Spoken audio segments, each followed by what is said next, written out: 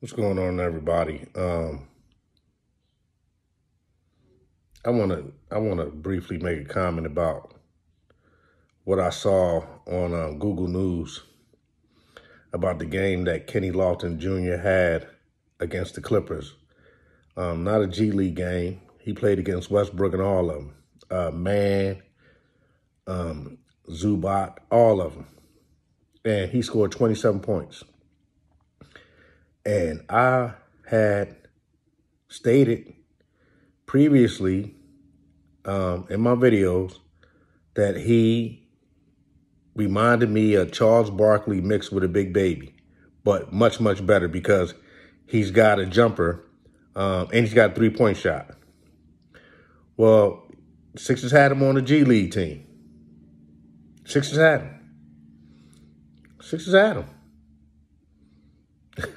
And they cut him. Let him walk. Danny Ainge immediately picked him up. Played him in the last game of the season, which was a very vital and important game for the Clippers, and he banged them for 27 and stole the ball at the end to win the game. But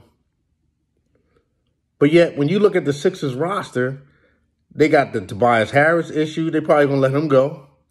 They're not going to keep Mo Bamba.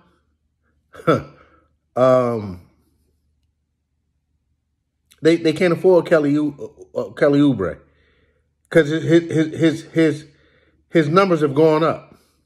You know what I mean? He can command a nice salary. He's that decent of a player. You rented him for this 1 year cheap.